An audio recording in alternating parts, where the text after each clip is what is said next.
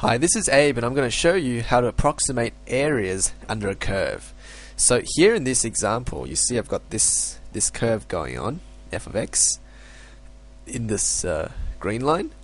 And what I want is I want to find the area in here, between A and B. This area in here. Okay, so how do you start? There's a lot of ways you could do it, but the way we're going to do it is that we're going to cut this thing up into rectangular strips and then approximate areas through there. So let's get into it. So what I can do is draw a series of rectangular lines like this, right? And I could keep going along like that, and you'd end up finishing there.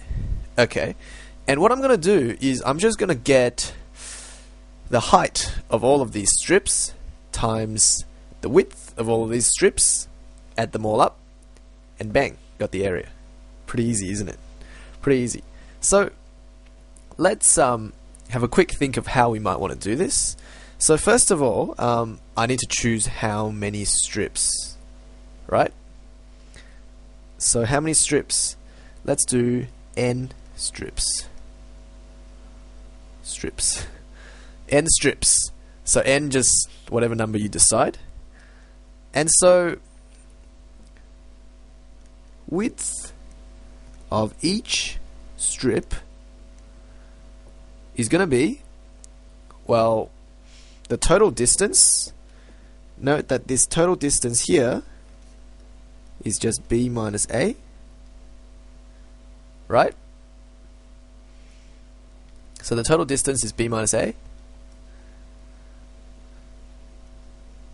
So total distance divided by number of strips. B minus a over n is the width of each strip.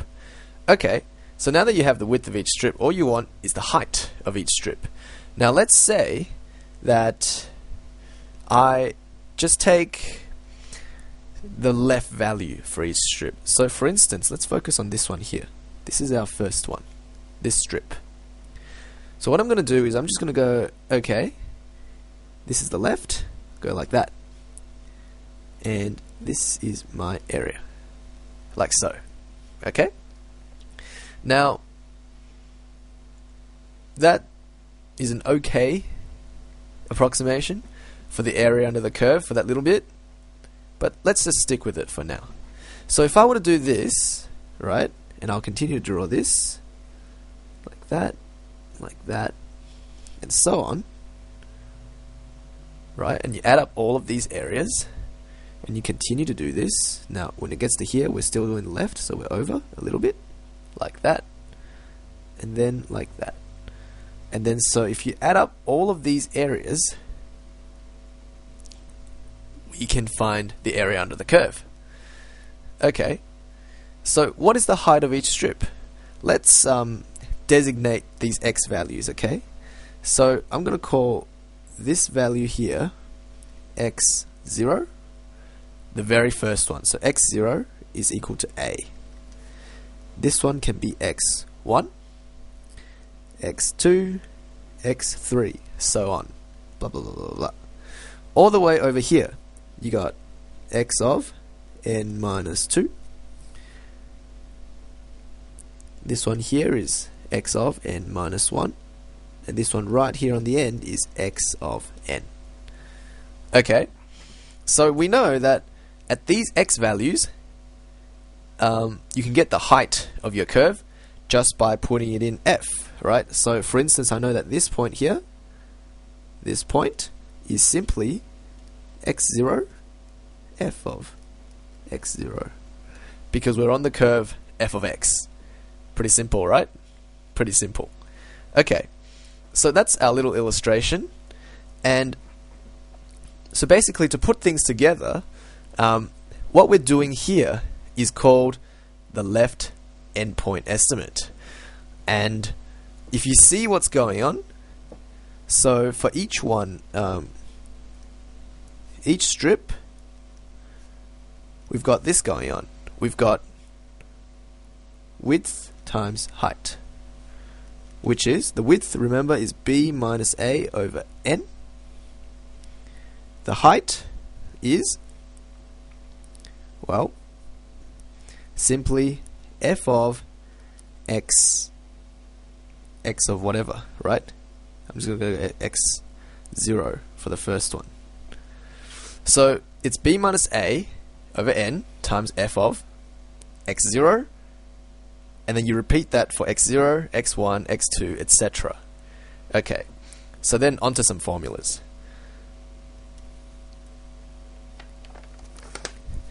So,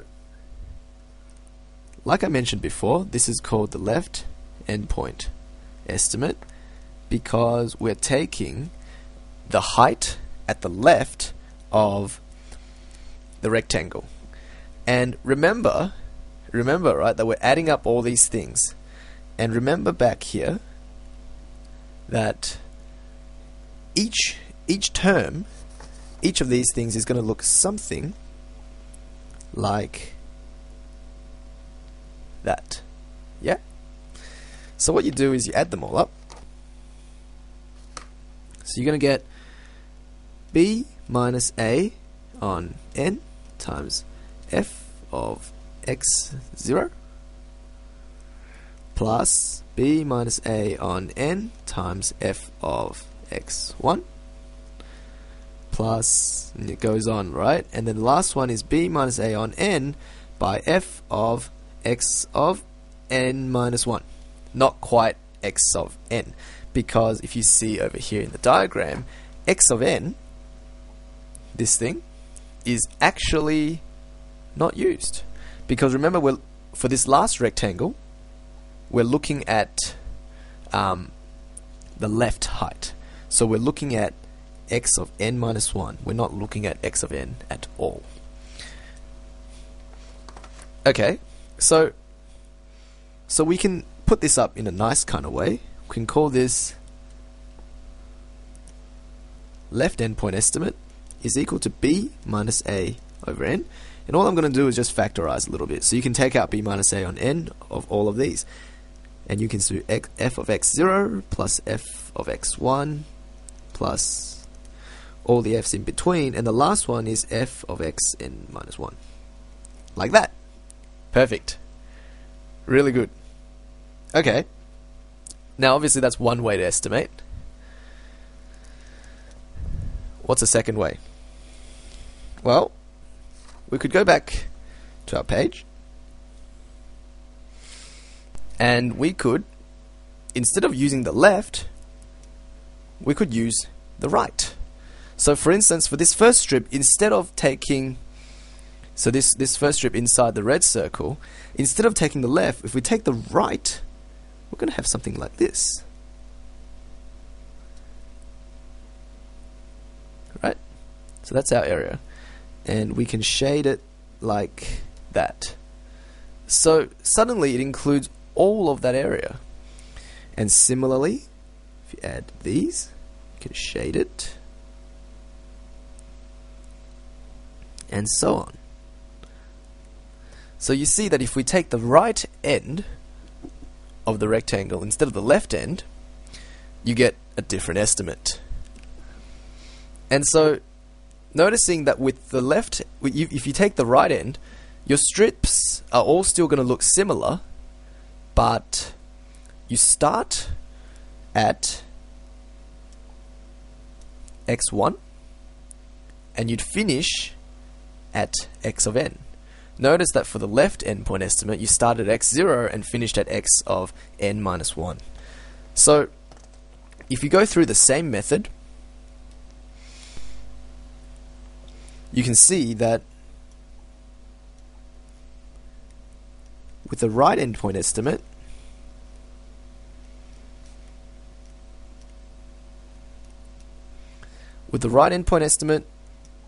what you'll get is going to be very similar looking. Again, the width hasn't changed, but you start at f of x1, right? Instead of f of x0 plus f of x2 plus blah blah blah blah blah, and then f of xn. So there you go, 2 ways to approximate areas under curves. I hope you've enjoyed yourself. I'll see you next time.